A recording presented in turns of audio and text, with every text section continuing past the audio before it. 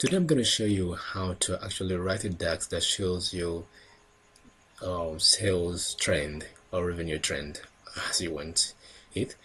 So now you might have like different products in your store and you want to know how those products are doing quarterly, monthly, or yearly, even daily. So you can just write a simple DAX to help you do that. So without further ado, let's just go straight on that. So all the first thing you have to do is to select this. Select matrix. When select matrix, you come to what? To your calendar table. I have a custom one build. So if you want to know how to build this custom table, just leave a comment. I'm going to share a link to you on how to just do that. Now I'm going to choose my physical period. Then the next I'm going to choose, I'm going to have this one closed down. Then go towards this one and actually choose region. Choose region. So the next thing I should choose now is the DAX I wrote that actually calculates the trend for me, but I don't have that right now, so we're going to build that and drag it to our value. So you can go to F cells right here, right click and click on new measure.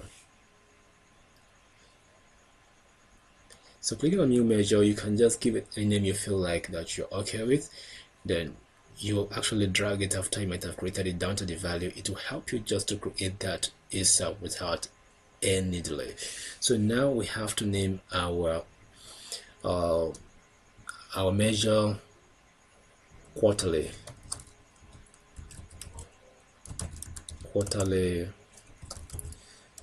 revenue trends. Quarterly revenue trends. Then we have to calculate it by dividing the total revenue we actually made, total revenue with comma, then hit enter and calculate the total revenue as well. Calculate total revenue,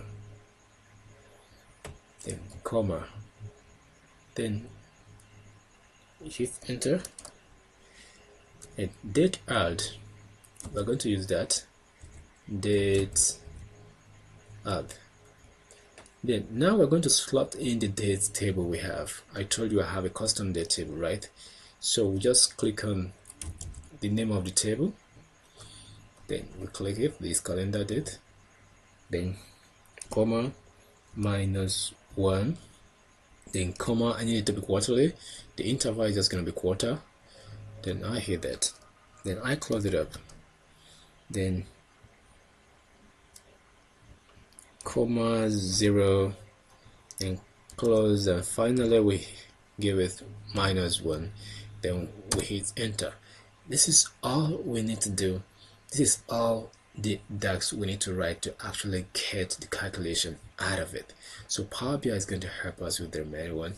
So now the next thing, you see, to you it's not going to make a lot of sense. So let me just drag it down there.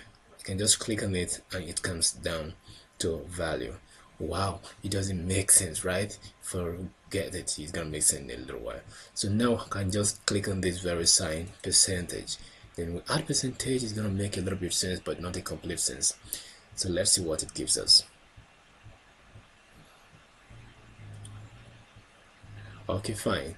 This is what we have. To me, it doesn't make a lot of sense because we cannot read this.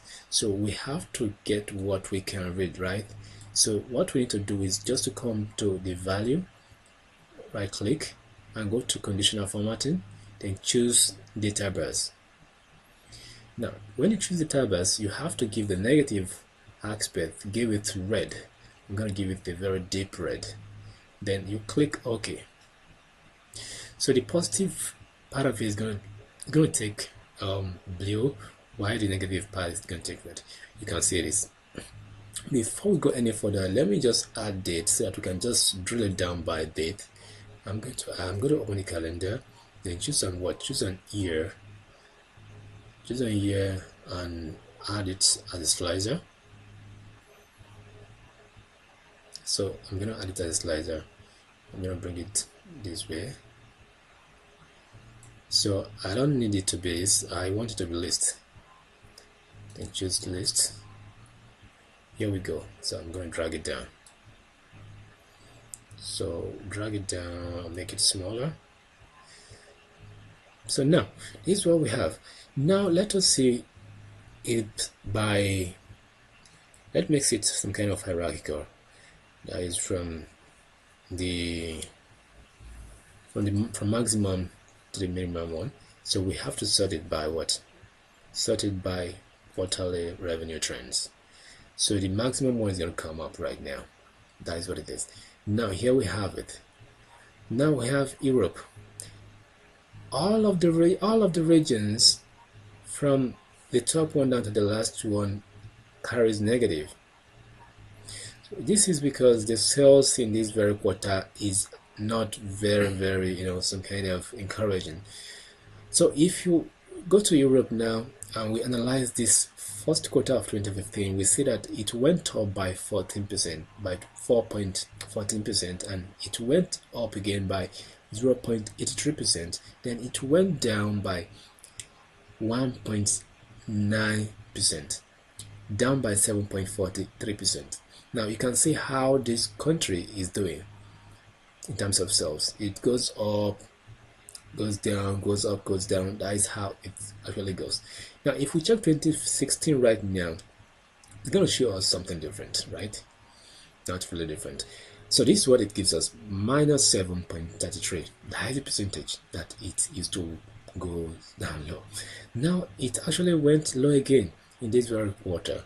In this quarter it went very high, which is by 1.70%, and much higher by 2.13%.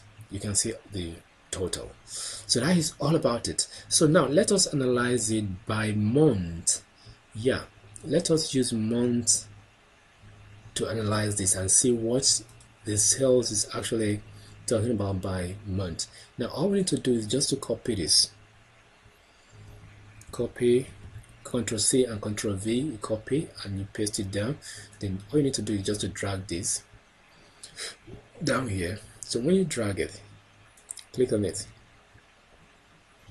Then you click on it, you go to sales, click on sales. Sales would have to open for us. So when sales open, so all we need to do is just to copy the formula. Click on sales. Sorry. So we copy the formula by clicking this.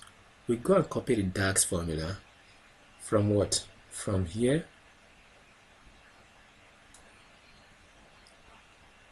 From here. I'm going to home, copy. I've copied it. Then go back here and click, right click on it. So when you right click, you have to create a new measure. Create new measure. Then when you create new measure, you don't have to write any full formula. So all you have to do is just to drop this one and change the name from quarterly revenue to monthly revenue trend. That is all you need to do. So now I'm going to drop this right here. Ctrl V will help us with that. So now I'm going to change this from quarterly to monthly. It's going to be monthly revenue. Now here is what we need to change. This is what will make our formula to actually work. So just take it off and make it by what? By month. So let the interval be month, then you hit enter. So look at here, it's going to change the measure to monthly revenue trends right now. So once it changes, you have to drag it to a value and change the former one that you have there. So that is all you just need to do, and you can now analyze further what actually the month is talking about. So that is this all we need to do. We have to drag this. So we have to drag this down to here. Something's wrong. So I'm taking this one off. So monthly revenue, drag it to this. Now that we have it, we can now analyze further. So now it's not good for analysis right now. All we need to do is just to click on it and go to modeling, then click on percentage, the percentage is going to come up and it will make a little sense. Now for it to make a full sense, all we need to do is just to click on this click on this. So as soon as it comes up, we go to conditional formatting and add our conditional formatting. Now it makes a little sense right now. Now click on this right now, then go to conditional formatting, then add data bus. So now once data bus comes up, we add red. This time around I'm going to add different red, not that very red though. So now we can see in 2016, the first quarter of 2015, this is how it actually went. You can see the data bar is showing how down it is. So now you can see what we have right here. It actually went down by 3.33. It went down by 0.48. It actually goes up by 0.73, and it's all about it. So this is how you can actually analyze sales by trend, how it goes up and how it comes down, and all of that. So thank you very much for watching. I look forward to seeing you in my next tutorial. Please, if you need to know how I created my date table, my custom date, leave a comment. I'm gonna just share a link to you on how I just did that. It's very simple. Or you can just cite my channel. I have it right on my channel, and you can just watch and learn. It is a very simple way of actually creating table. So please do subscribe to my channel and actually share and support this very channel to grow. Thank you very much for watching. I appreciate it.